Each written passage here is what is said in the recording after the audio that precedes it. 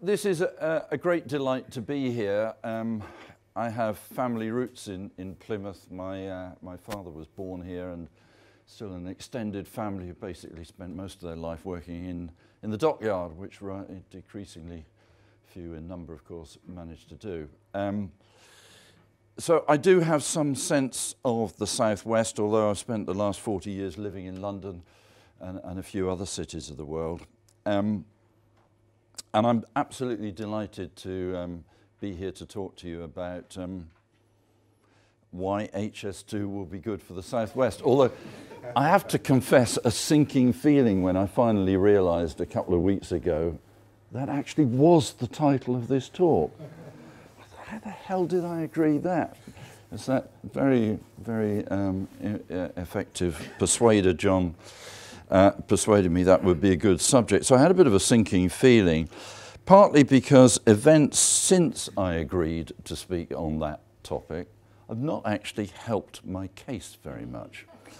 But despite that, I do believe that HS2 already has been good for the Southwest, which you'll probably find hard to believe, and will in the end be good for the Southwest too. But there are certainly some big challenges on the way.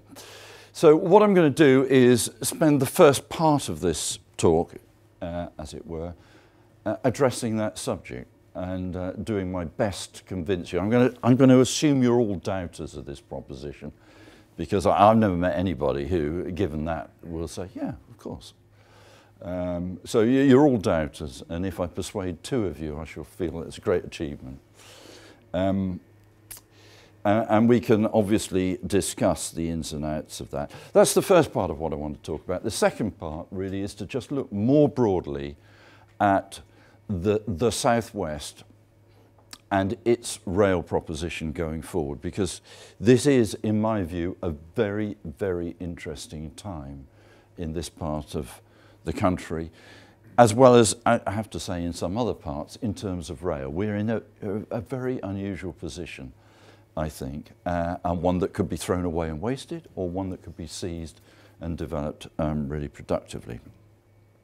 So in two parts. So let's get to the chase. There are three reasons, I think, why HS2 will be good for the Southwest.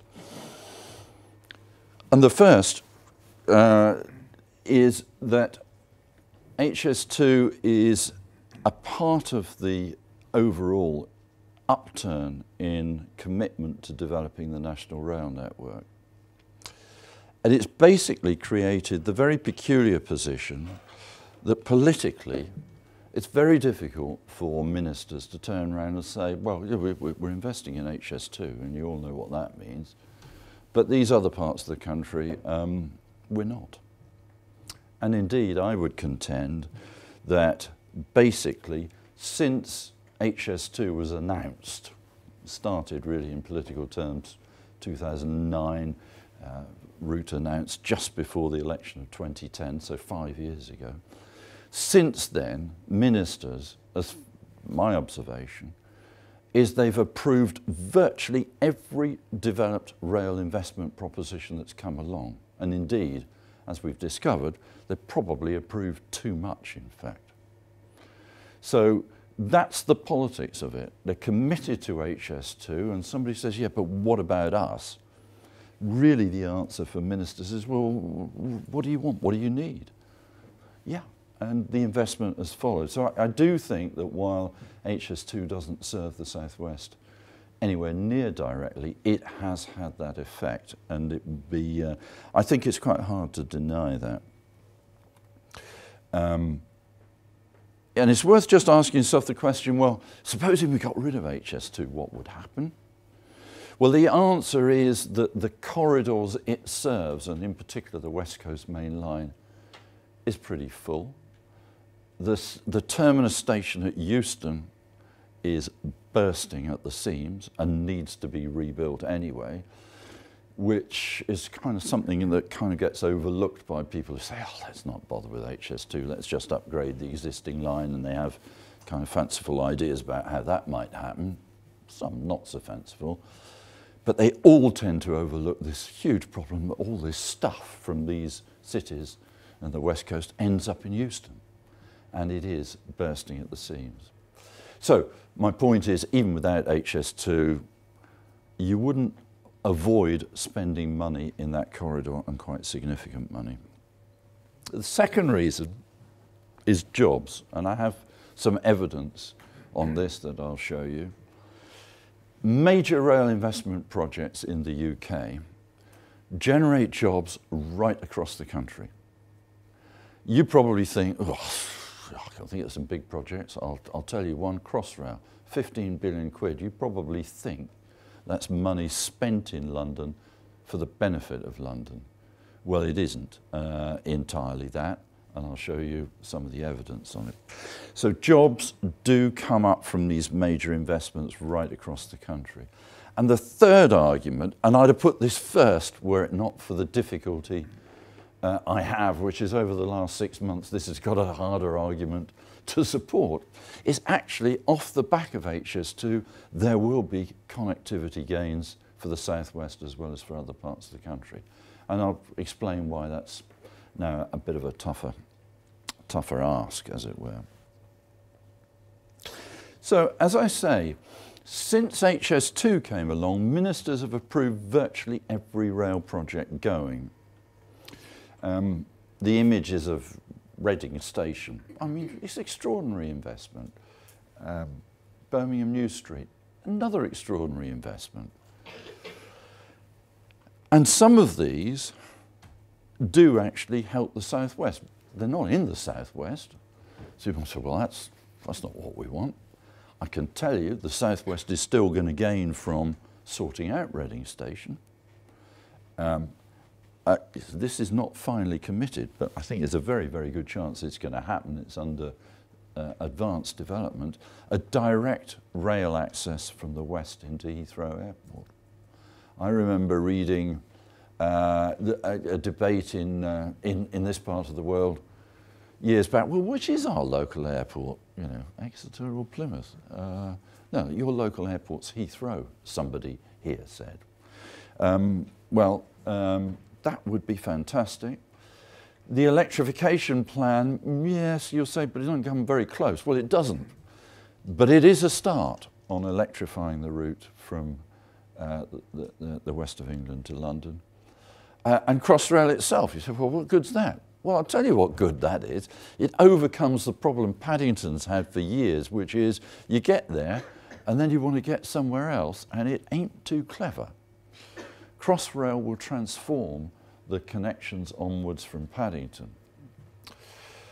The IEP programme, the Intercity Express programme, now taking expression, trains are being built by Hitachi, will serve, as we'll come on to talk about, the southwest. And of course, there are local schemes as well. They're not on the scale of these things, but they do exist and they're promoted locally and so on.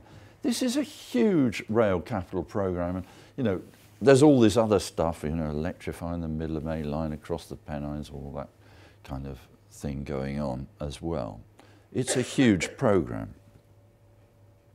These have, and I believe HS2 will bring, the next point, jobs to the southwest. Let me give you an example. This is a slide that Crossrail produced, an image they produced a couple of years back, showing where their suppliers are. £15 billion programme, there are a lot of businesses involved in producing things for it.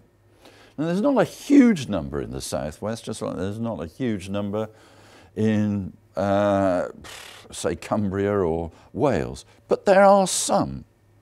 And I'll pick out one that's highlighted as it happens on this map, which is a company based in Oakhampton. Has got a contract off the back of Crossrail. You know, these big spend projects do end up creating workload and jobs. So I'll give you another example. I can't tell you this for HS2 yet, of course, because although the Chancellor rather oddly chose to announce this in China, there is a £13 billion procurement just about to get underway on HS2, but of course we don't know who's got the project. And the big companies will subcontract a lot of that. But this is Hitachi. On the face of it, this is a train project. Some of the early trains were built in Japan, then most of them will be built in County Durham. They have a huge supply chain. I mean, this is the way of the world these days. And listed around these, I apologise if you can't read any of these, but a couple of these are in the southwest. The braking system's built by a company based in Melksham. The flooring comes from a company in Liskeard. I mean, I always find it exciting when you discover there are these local businesses that are, I mean, if they've won this contract, they're the best placed company to supply this part of the kit. So don't assume that there's nothing in it for the southwest out of these things. But you know, we wait to see how HS2 will pan out, and I think there will be a very similar pattern of a very wide spread across the UK. Certainly the people in HS2 Limited are very keen on that, and if you're worried about, and I made the reference to the Chinese link that the Chancellor is very keen on pursuing, well, Simon Kirby, who heads HS2 Limited, made very clear last week, HS2 Limited is about jobs in the UK. We can't import a Chinese workforce, even in part, to do this. So that's the nature of the beast. So that's something about the strength of the investment programme in rail, which I think HS2 has acted as some kind of in a lead role for, and the reality around jobs. Now, what about this connectivity point? Well, the first obvious proposition about HS2 for the Southwest is that it could be, it isn't yet, but it could be an X-shaped network across the heart of the country. This is rather than what it's generally advertised as being, which is a Y-shaped network. So in this diagram, the dark blue is the first phase of HS2. It goes roughly London and West Midlands. The ordinary middle blue are the two limbs going northwards, one to Manchester and the other to Leeds. And indeed, they have connections onwards. So that the services on HS2 will serve Scotland and Liverpool and other places that are just beyond the new infrastructure. This diagram is actually taken from a Department for Transport document released almost exactly 2 years ago, which was an updated case for HS2. And there's a grey line, and the grey line goes from Birmingham to Bristol and Cardiff. And the proposition is, and this was the department's view at the time, but these are the services that could run over HS2. Now, I say at the time because nothing has yet been developed to make that possible. There is no planned connection at Birmingham to connect HS2 limbs going northwards into the existing network that would make that kind of proposition feasible. But it could be added, and in my view would make a great deal more sense of the investment being made in the Y-shaped network if it actually did become an X-shaped network. Because candidly, the big weakness of Y-shaped networks is they're not very efficient. Those of you who can start thinking in Kirchhoff's laws of electricity flow or something, you know, it just doesn't balance. You're going to have a very, very busy stem and two less busy limbs into it. Well, it doesn't make much sense. An X-shaped network would be much better off. I remember talking to Chris Green about this way before HS2 Limited started, and we were sort of doodling around what high-speed rail in Britain might look like, and he said, well, it needs to be an... Yeah, well, he was right, and he's a very wise character. So I think that's one of the possibilities, but you do have this problem. It takes half a day to get from Plymouth to Birmingham, which is none too clever. So it's not just a matter of a physical connection at Birmingham. I mean, really to get value out of this and persuade people it's sensible to use train, I don't know, go from, say, Plymouth to Manchester or Leeds, rather than, I don't know, what do people do? Go to Exeter and catch a flight if they need to be there at all quickly, or flog up the motorway. that journey needs to be speeded up, that's for sure. But that, I do think, remains one of the ways in which the Southwest could benefit once you get into the second phase of HS2. The second way is really a bit of a complex story, and I'm sorry it's going to take me a little while to explain this. This is an image of what Greengauge developed as a national rail network, and it was developed before HS2 published their plans. It was based on a proposition that we'd advanced in 2007, which is, well, when HS1 is finished, Channel Tunnel Rail Link, which at that stage it hadn't been, the answer to the question, well, what next, ought to be something that we happily called HS2. And it was basically the red line up to the West Midlands, which is exactly what government did. And I mean, candidly, Lord Adonis, who was the kind of key minister at the time, I mean, he picked up a wodge of reports we'd written in Greengauge and said, we'll have some of that, thanks very much. And his remit was basically bought the argument that we'd gone through, which is this really was the critical corridor to look at. But we did look at the whole question of a national network and came to the view that you needed, in the long term, and this is real kind of blue sky thinking, you need 2 north-south routes and 3 east-west routes, and they may have rather different characteristics. But the most important point is, in the southeast of England, in a way analogous to the national motorway network, you've got to think about the interconnections. If you ask SNCF about this, what did you really not get quite right with the TGV network, which, just to remind you, started in 1982 with a segment of the route between Paris and Lyon? They say 2 things. One, we didn't really ever recognise how much capacity we were going to need to provide on this system. And it would have been handier if we... I mean, they're harsh critics because they were clever enough to think of what at the time seemed a very wild proposition. Well, we'll build our high-speed trains, a little bit of French here, and you know what we're going to do? When the trains fill, we'll make them double-deck high-speed trains. I mean, I remember people saying, how can you have that? You know, the image of a double-decker bus kind of thing. Well, they did it, and they designed it for that. And of course, they've used it. It gives them 40% more capacity than you get out of a single-deck train. So that's a little bit harsh. But the other thing they say, the other thing they come out with as to what they should have thought about harder was how you interconnect the network around Paris. And in truth, it's partly been achieved, but it ain't been fully achieved. And it's a weakness in the system. And it's a particular weakness because what they have discovered is you can run high-speed trains from relatively small provincial centres like Nantes in the west to Marseille, a little bit bigger in the south, as a direct train. It will tend to go across to Paris and down to Marseille. That doesn't matter. It's not serving the Paris market. It's linking to regions of France. And they can sell those trains, the seats, the capacity, and they're viable just in the way that trains to and from Paris are. So you have to think about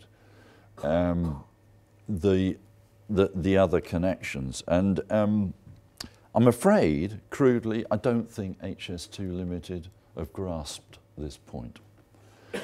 So they're pretty focused on getting people in and out of Euston, because central London's kind of is big and it's, you might think, ugly, but it's a strong market. You can be pretty sure that's where people want to go to and from. When we looked at this, and I have to say, the work that underpinned all this stuff about routes and networks and so on was supported by a huge number of bodies. Every English regional development agency co-funded this work, a number of city councils, Transport for London, Network Rail. And we concluded, and this is a very simplified map of the geography of railways, so if any of you have worked out the Heathrows south of the Great Western, yeah, fantastic. This is just designed to show the linkages, all right? So no cleverness here, chaps. This is just kind of what we reckoned might make sense longer term as a high-speed rail network gets developed. And what it provides for the west and the southwest of the country is a route into Heathrow, possibly a route into the centre of London, but out of that, connectivity into everything else. It's a kind of, I mean, the east-west route is of course in the middle of London, but it's sort of a bit like, I guess, analogous to the M25. And HS2 Limited, bless them, did look at and had in their plans until earlier this year a link from HS2, linked both north and to the east, down to Heathrow Airport. They had a pretty good design as well for a station at Heathrow Airport, which, unlike most attempts to get stations near airports, think Birmingham and Manchester HS2 Limited, neither of which are close enough to the airport, is right next to Terminal 5, and they got a design that I think would have been particularly effective. But it's since been dropped during the course of this year as, well, we're not going to proceed with that now. Also dropped is a connection between HS1 and HS2, which is the horizontal green line in there. Well, in truth, it's still out for study. So the idea that you can connect into the southern end of this route is reduced to, well, we've got Old Oak Common and you can change there. I don't quite see how that's going to benefit the southwest of England. It might benefit the Thames Valley. I think this is not a battle to give up on, because I just think it's so important to get this stuff right. And indeed, cities in the Midlands, the North and Scotland and Transport for London are going to petition the bill and say you've got to put in an HS1, HS2 link. So that will be something interesting to watch. And even if that original concept disappears, if you start looking at the services that run on HS1, and there are two kinds of services, one is international services at the moment to Paris, Brussels and so on, but soon also to Amsterdam and a little bit later also to Germany and so on. If you look at the analysis of which markets beyond central London those trains could serve profitably, because they're kind of commercial enterprises, these things, the answer, and there's a lot of dismay anywhere outside the southeast when you hear this, the best proposition is Heathrow. That's what Eurostar have concluded, and I don't think they're wrong. Well, if Heathrow is also linked to the west of England, you don't need a high-speed railway to do that, you just need a Western Rail access, that would be pretty damn good. I know everybody says, I'd like to be able to get on a train at, you know, Newton Abbot or somewhere and get off it at Paris. I would say get real. Get real, because the people running a service from London or Heathrow are going to be providing many more trains than you're ever going to get running from the West Country, or indeed the north of England, direct to Europe. Create, on the other hand, a really good immediate and direct interchange, and I think you get a lot of the accessibility gain out of the European high-speed network. So the HS1, HS2 link, I think, could be still a way in which the southwest could benefit. But as I admit, the connectivity argument is difficult given the lack of commitment to these onward connections at the moment. And it's something that, you know, the southwest wouldn't be the only region in the UK saying, well, this isn't quite what we need. We need better than this. But just to sum it up, those are my three arguments. Why, thank you, John. Why I believe HS2 is good for the southwest. And I do think they are, well, at least we can have an argument about them, can't we? I do think there has been a commitment to rail investment off the back of HS2. I do think these major rail projects, including HS2, will bring a spread of jobs across the country. And subject to these uncertainties, I think there is a key connectivity point.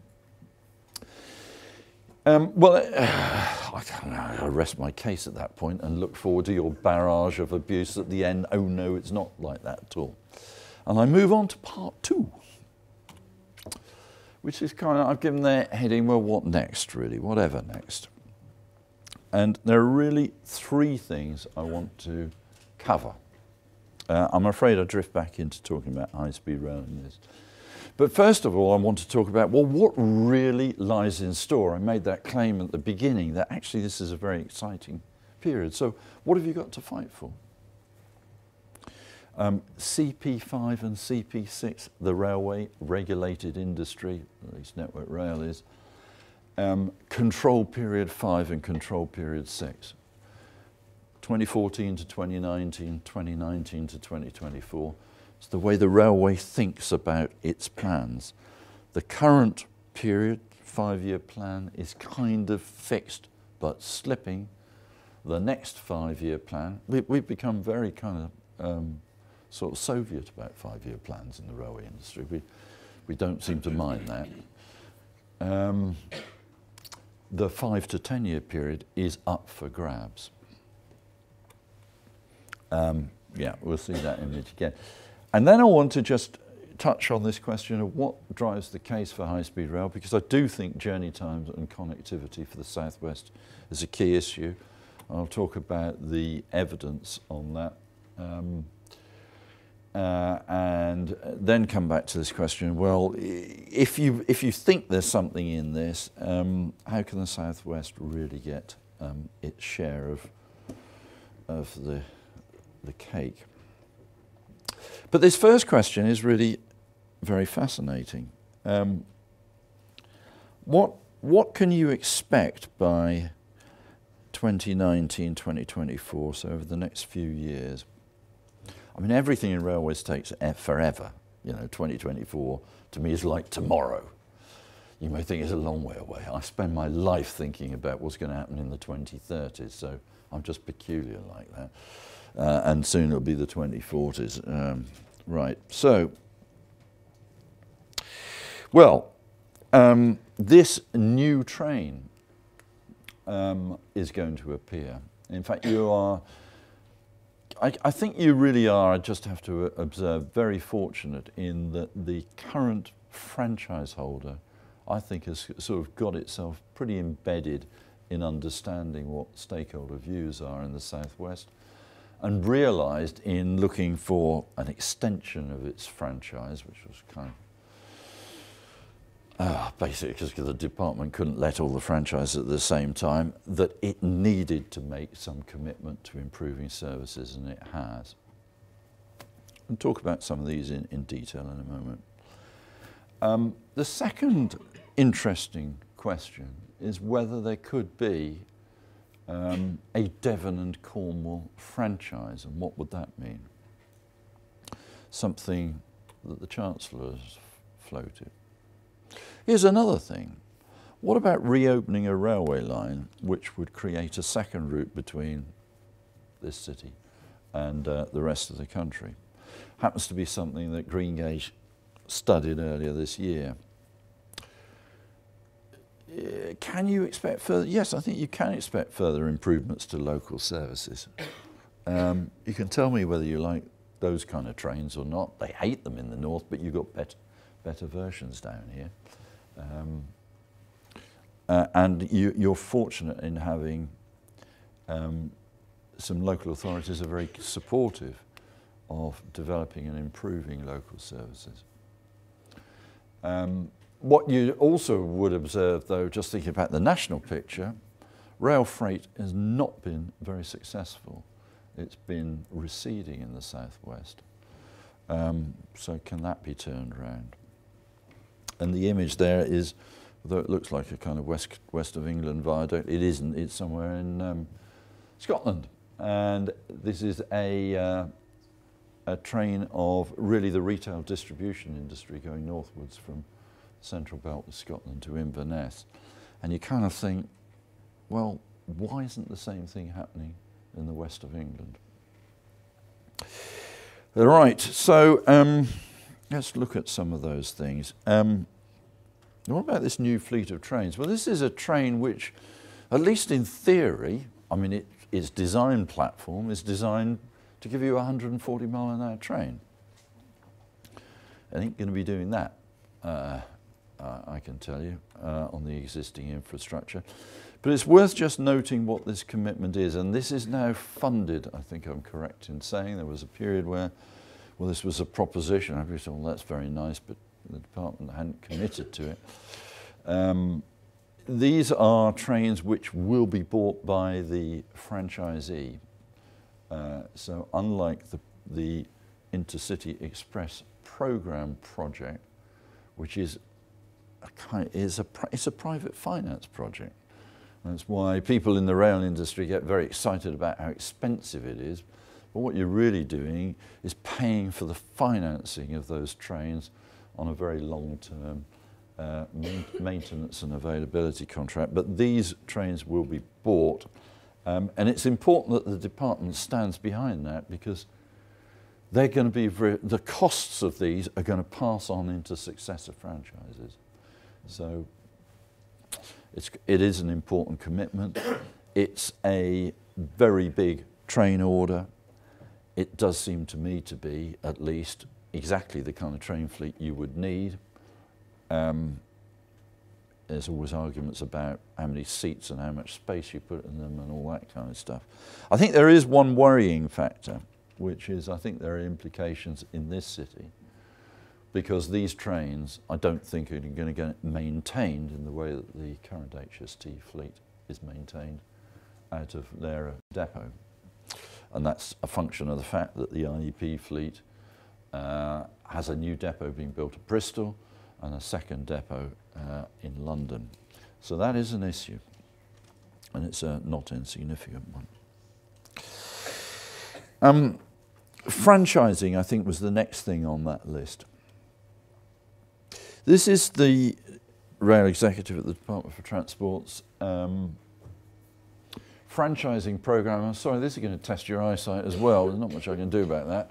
But third from the bottom is Great Western. Second from the bottom is Cross Country.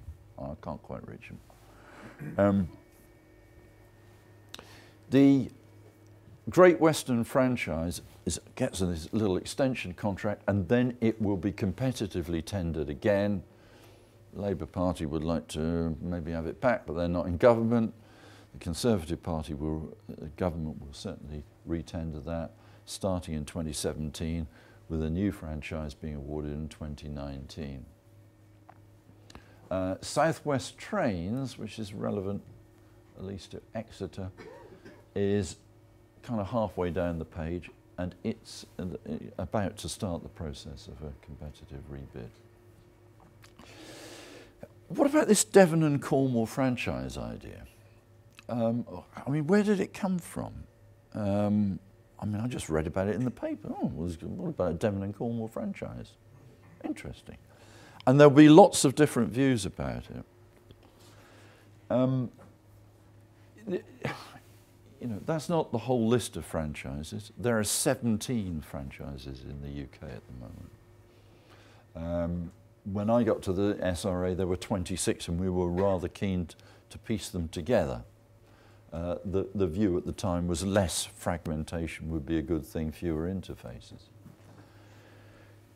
There are some reasons to believe that, well, maybe going forward they've got too big. Great Western is now called Great Western Railway, isn't it? Not First Great Western. I mean, has earnings of around £1 billion per annum.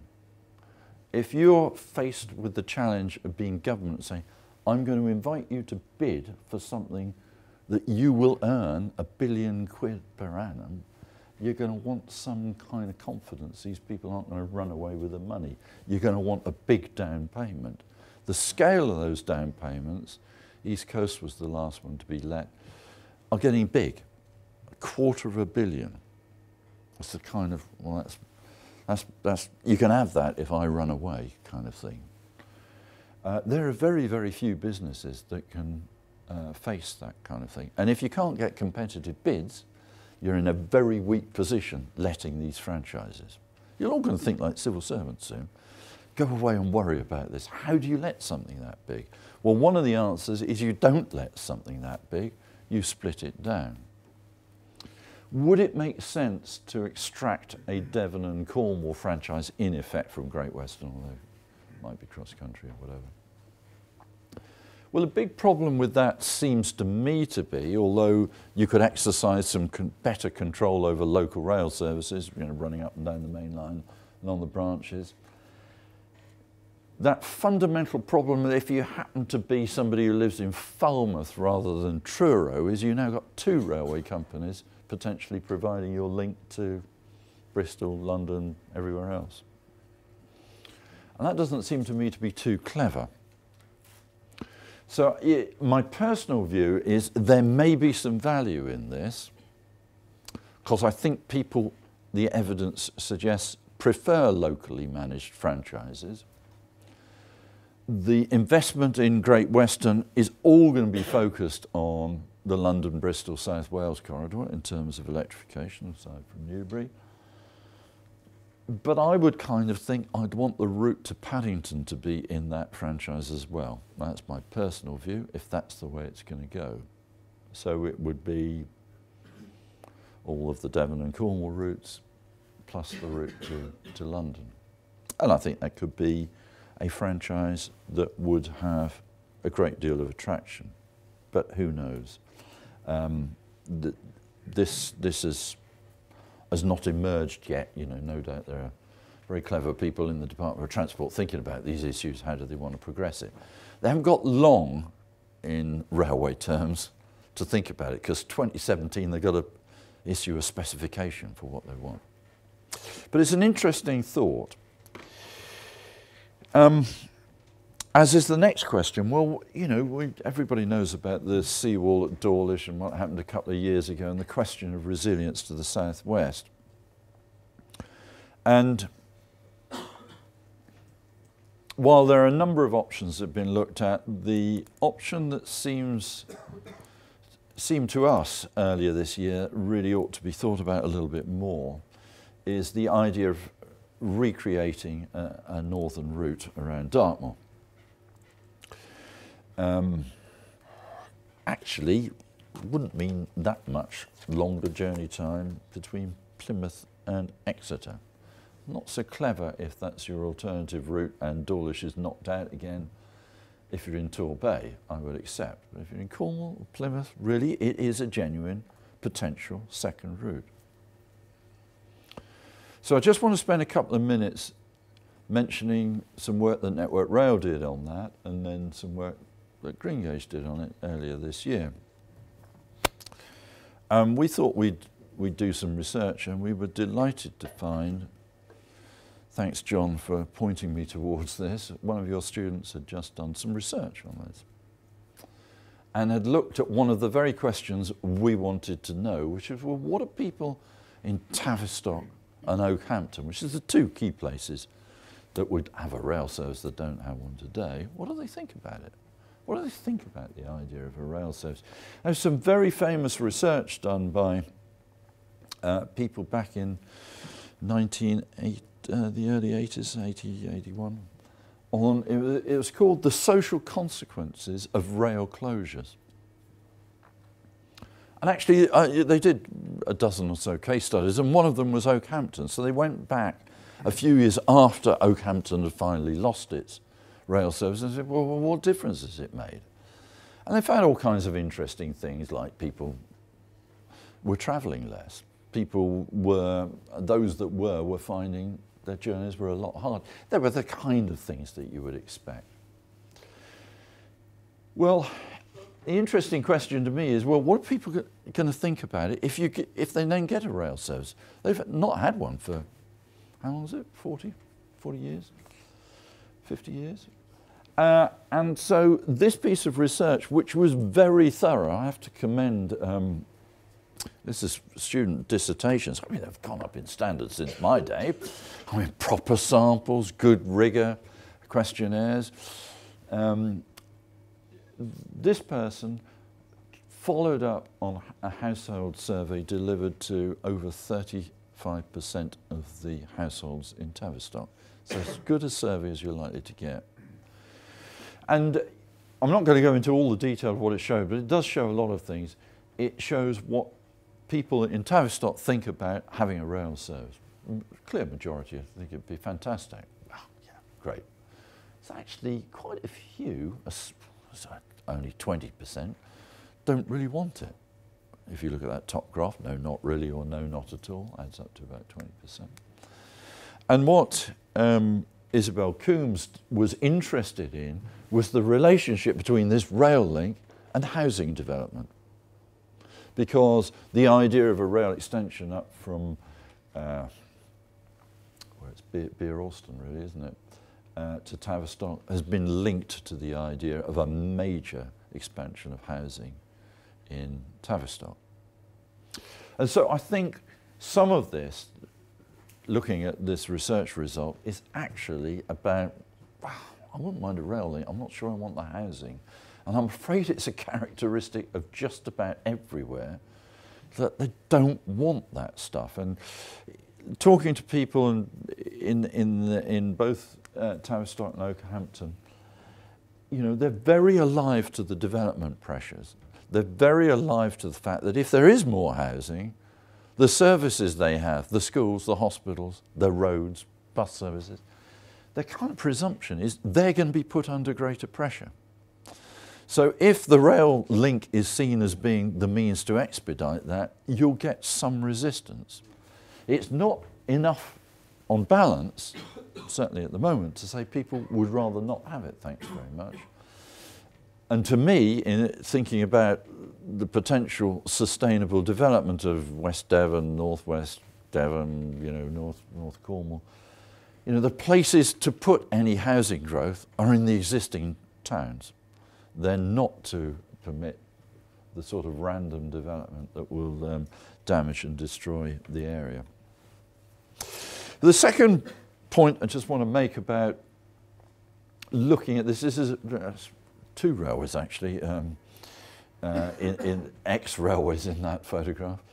On the west side of Dartmoor, why bother with one? You could have two, you know, the competing ways in which our national rail system will develop. Obviously a big market up at Lidford.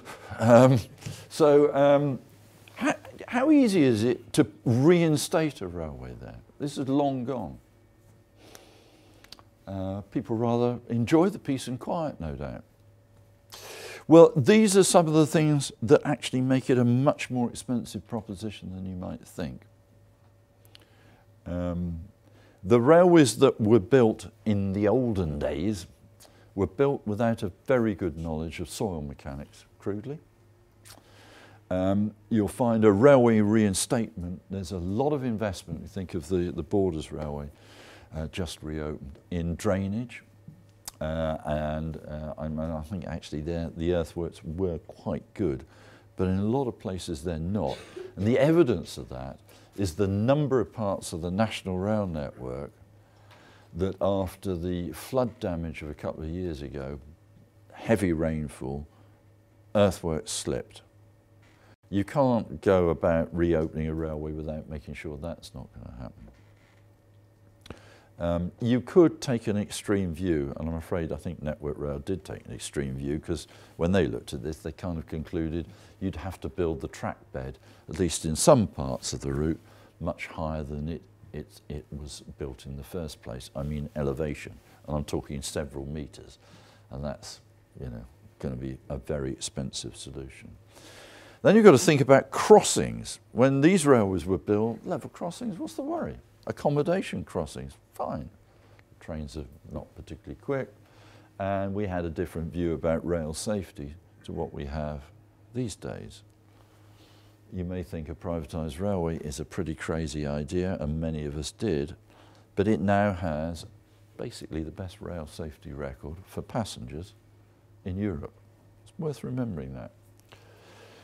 So you're going to be into bridge works where in the past simple, much cheaper crossings were sufficient.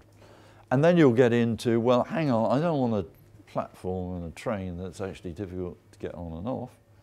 And I'm not going to accept a station that requires stepped access.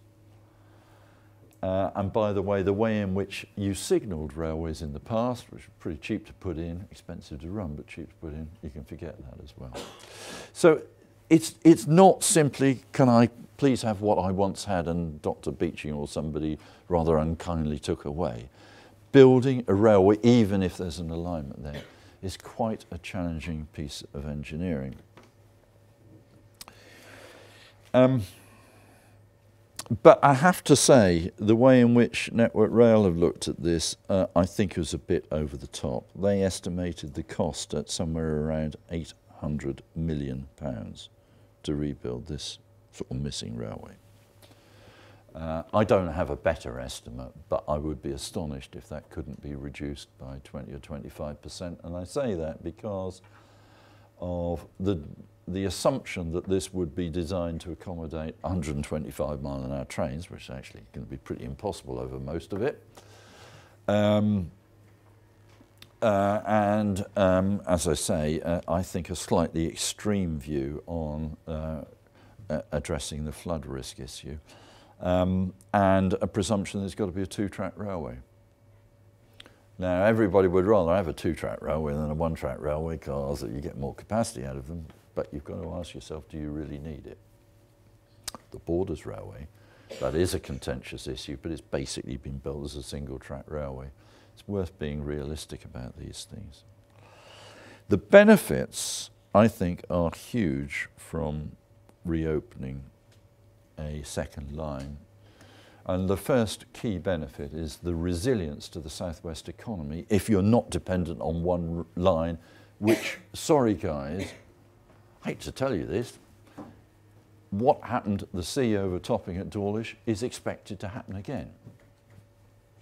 The projections are, of course nobody knows when, the projections are it'll happen once every 10 years. There will be a severe problem there. Network Rail took the view closing the railway for maybe 6 weeks. I mean, that's a pretty hopeless railway. Nowhere else in the country, possible exception of North Wales, really is this prone to impact from weather and sea and so on. So this is important, and the way this has been evaluated in looking at the case for investing so far is unbelievably narrow, because the rail industry has looked at this and said, oh, well, if every 10 years we can't run a train service, infrastructure owner mindset, I'll have to compensate the train operating companies. That's the disruption cost. Well, you will know that the disruption cost, I mean, that's all very interesting, but this is like people playing with wooden dollars. The real impact is if the southwest economy is cut off, if the tourism industry is perceived to be, as for some reason it was, well, I'll tell you the reason why it was. If you get those images of the sea coming over at Dawlish, people think, well, crikey, I don't think I can get to those nice bits of Devon and Cornwall anymore. Of course you could, but they didn't think you could. So that is a hugely important factor. The second thing is the area we looked at in our research, and incidentally this is all published on the Greengauge 21 website, and all the work we do is published and freely available. We think it will strengthen the economies of Tavistock and Oakhampton in particular, and it will support sustainable development, and it will help the economies of both Plymouth and Exeter too. It will do that because it basically widens employee journey to work areas. I mean, if you've got a congested road network, and they tend to get worse over time, and the A386 is a bit full already, having a rail alternative will make a difference. I just always have to talk about the dockyard because I told you about that at the beginning. But if you really want to develop the naval dockyard in Plymouth, and I'm not sure the government does, you want to be able to get material in and out. And I think the importance and significance for rail freight is this. If you look at investment in gauge clearance to accommodate ever bigger containers in and out of our major ports, you'll find that what the rail freight operators say, well, that's fantastic, you know, let's gauge clear whatever route it is, Southampton, Felixstowe, whatever. Right, what's the diversionary route available to me if there's anything wrong with that one? And unless you can tell me there's a gauge clear diversionary route, I feel quite nervous about that proposition. So you'll never get investment, in my view, in commitment to rail freight development in the southwest unless you can better present options for overcoming resilience when there's disruption. But the key difference that we concluded in our Greengauge work was you've got to assume that, of course, you'll provide a train service over this new line. And you think, well, obviously, what do you build a railway for? To run a service. The Network Rail analysis, I have to say, did not assume there was any local train service provided over it. The only benefits in terms of train service that were looked at was the benefit every 10 years of running a high-speed train, or HS2, from Plymouth on a different route to Exeter for 6 weeks. Unsurprisingly, the benefit-cost ratio was remarkably small. We think that, and so do a number of other people, you could run a pretty useful service from Plymouth to Tavistock to Oakhampton. There may be some other stations that you need to think about. And in our view, just thinking about the operational efficiency of this, you could run those as an extension of the South West train service out of Exeter, and you might think that's a bit fanciful. But here's another interesting thing. The difference in revenue from a station in a relatively remote part of Britain that has a connection to London compared with one that's got a similar frequency of train service, say every hour, but doesn't have a through train to London, is the revenue doubles. London earns money for railway companies like nowhere else. You may think London's too dominant in the economy, but I'm sorry, the commercial reality of rail, it's where the money is. Right. So we talked about what lies in store, and we'll come back to some of this at the end shortly. What drives the case for high-speed rail? How are we doing on time? I'm going to speed up a bit, I think. High speed. There's some reality about high-speed rail. You need strong demand corridors, and actually the case for investing in high-speed rail is in general about capacity. I know people say, oh, but high-speed rail is about saving 20 minutes between London and Birmingham. That 10 minutes, actually, these are people who think HS2 is a waste of time. They say, what's the point of that? Well, I tend to agree. What is the point of that? You know, as Bill Bryson says, you can have a cup of coffee if you save 10 minutes on the train journey. That's what people will do. The reason for looking at high-speed rail is because you have a capacity problem. It's also rail the most sustainable mode, and it may give you some connectivity gains. The evidence is it probably will give you some benefit in regional economies, as well as benefits to the central economy, which in the UK terms is London, of course. But, you know, it doesn't happen by magic. I mean, other things have to happen. Markets have to respond. Markets have to say, you know what? I think I could locate my business there. I didn't think of that before, but I see it's really well interconnected, this place. I think I'm going to make a visit there because I can get there and back in a day, and all those kind of things. The market has to respond in all kinds of ways, and public policy is a factor there. Just going back to HS2, and I'm going to come back to the Southwest in a minute. HS2 has these characteristics, and I want you to look at these and think, does the Southwest have some of these? And you probably get a sinking feeling, but then, you know, it's not that bad.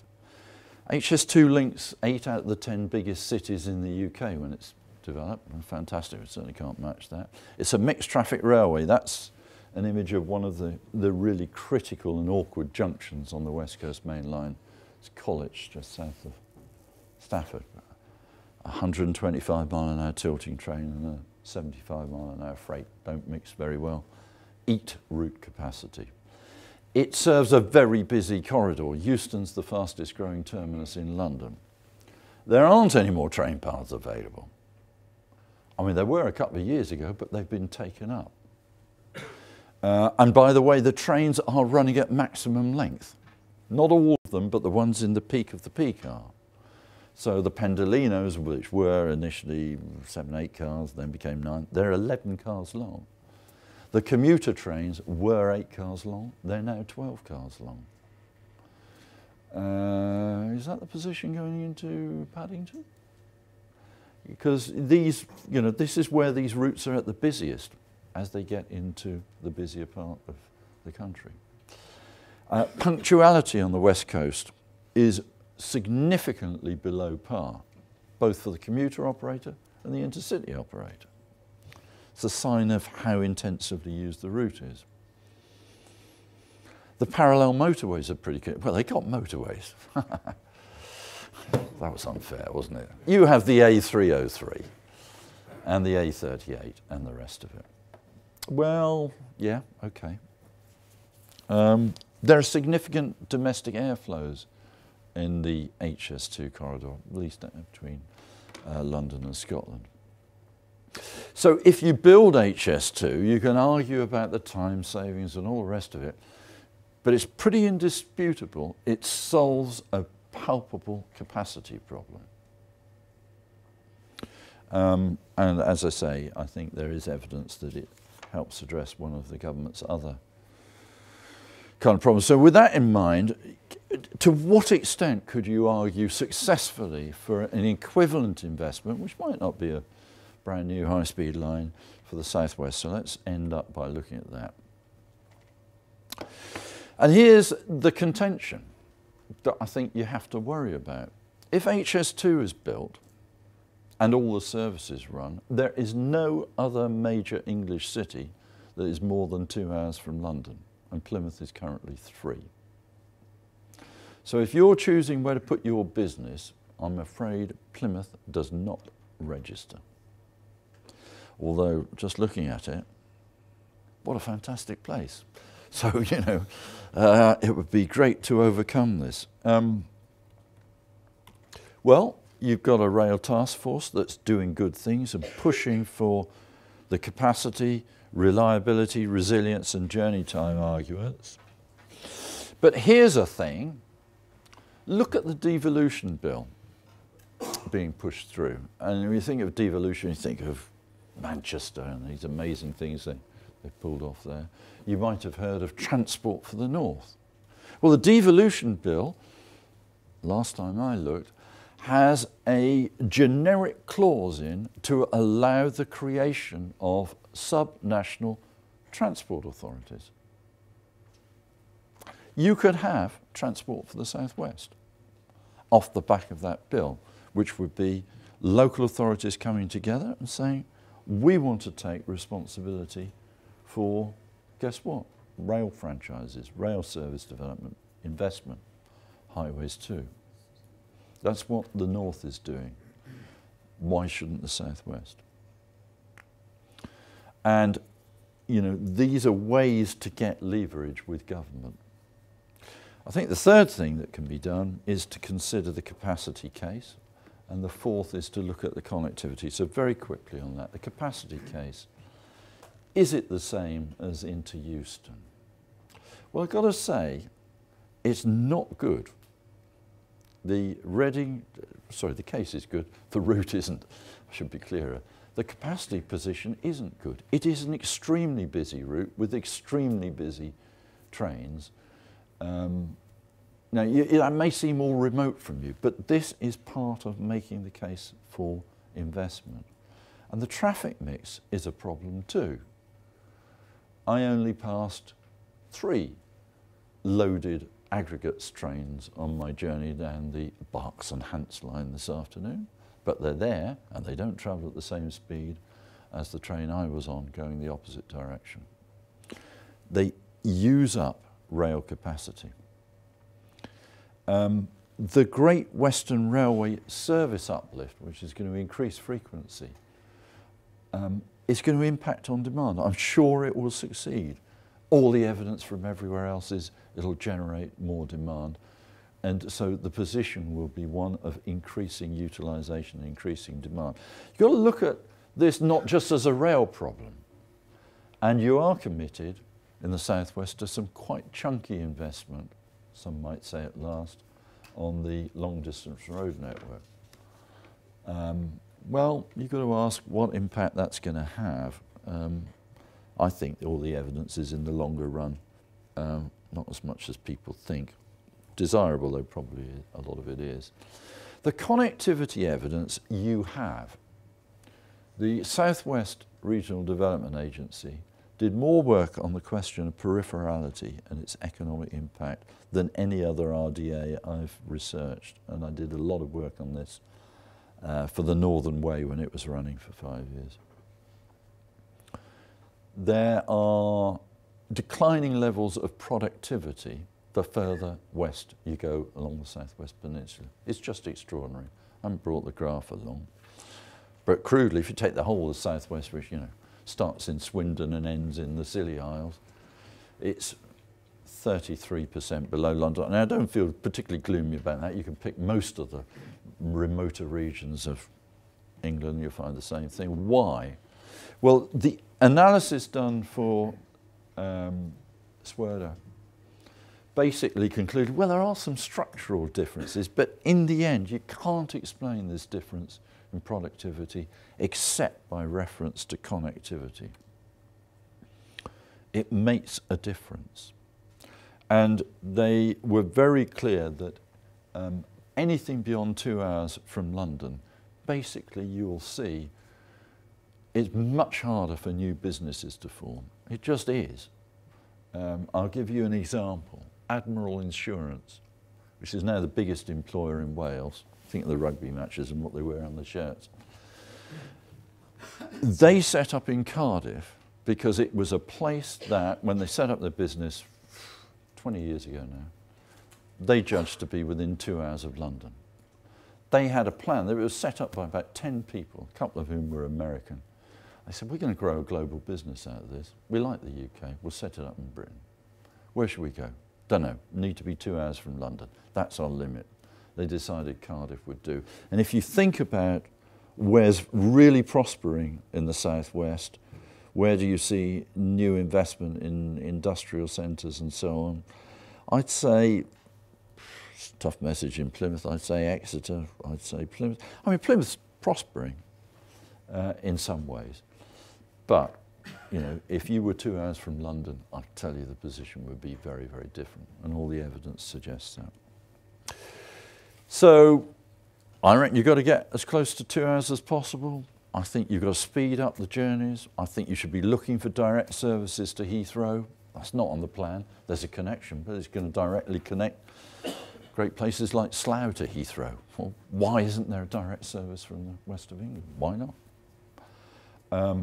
New stations, not Somerford, Somerton, sorry about that. I mean, all these things are worth supporting. They will all add to the case because they'll add to the demand and rail freight. So, practical next steps, I would say move on from a task force, which has done great stuff, and start looking at a statutory transport authority. You've done the right thing in persuading your authorities, you're all different, to work together. If you don't, you haven't got a hope in hell. Form a regional transport body. I would look for a West of England franchise.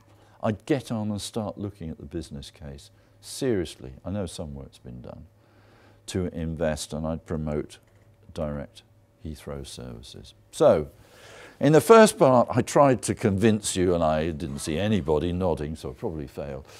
The HS2 itself, which is in another part of the country, is actually not a bad thing for the southwest at all. I do think there's an interesting proposition to reopen the Tavistock-Oakhampton line.